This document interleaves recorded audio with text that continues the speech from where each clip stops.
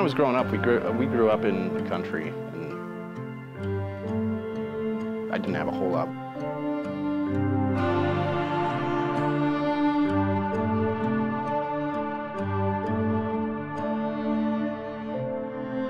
My dad is very mechanical.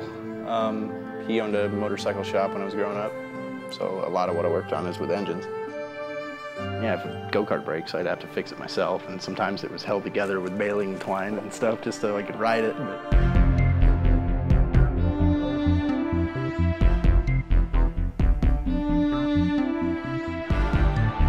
It was in West Virginia, and I picked up a runt bicycle, those bicycles with little tiny wheels, monkey bikes or whatever they're called.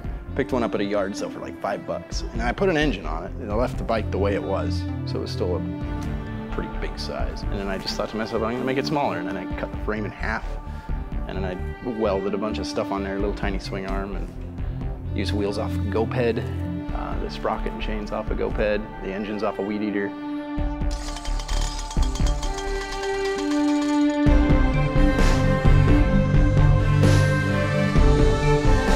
The microbike, I like that. That one's lingered. I've had that for a long time now, and it just keeps going.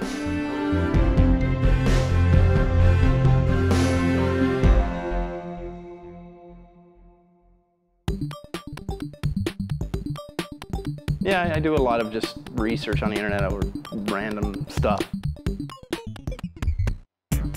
I'll get on tangents on scientific topics or something engine related or some sort of hacking thing. I'll just absorb knowledge, I suppose. I'll have some sort of inspiration. I'll see a video or something and I'm like, I gotta do that, or I'll do something similar or beat it or something like that. In fact, I got an idea. You got a rolly chair and there's a leaf blower right there. Do we want to interrupt this interview and see if it works?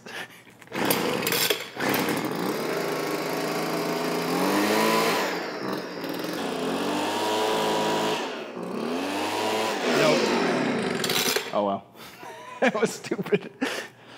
But now we know.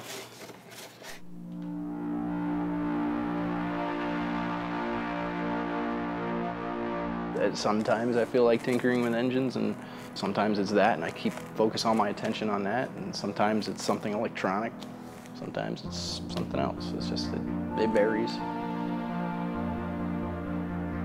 Right now it's the Tesla coil because I've been working on it all week.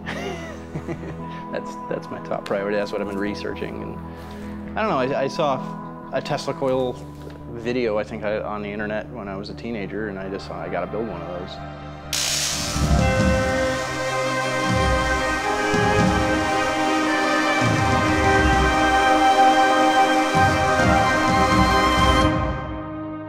I got my son now, and slowed down my projects, but that's okay.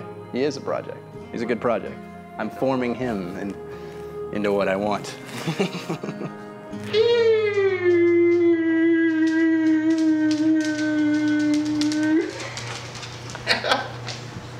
you do it? Yeah, I did.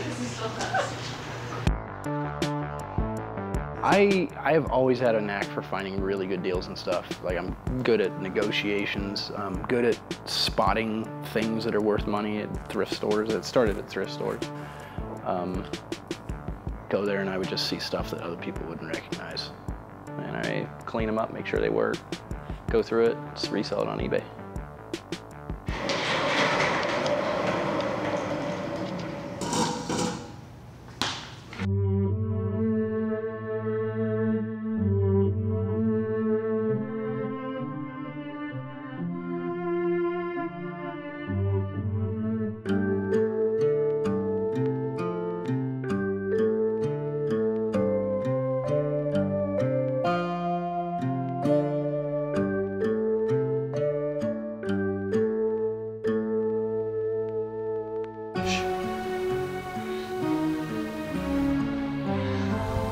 You heard that.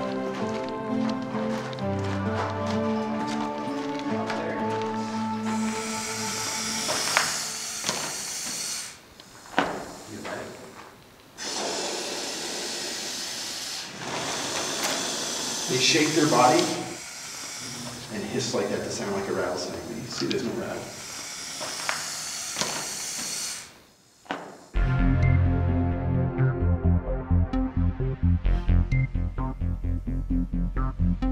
I've always been a really curious person. You have to explore things. If I see something, I'll sometimes just pull over and have to look.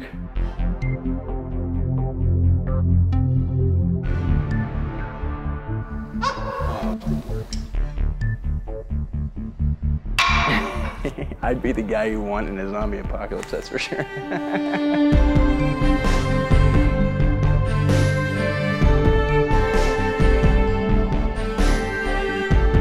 Because I'm very resourceful. I can pretty much make anything happen with whatever I've got on hand.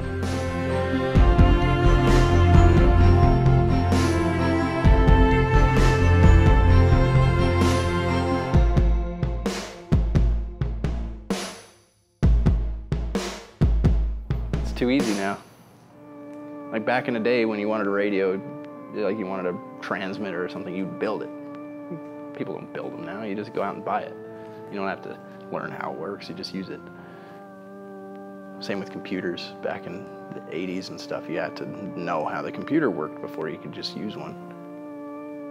So, stuff's too easy nowadays.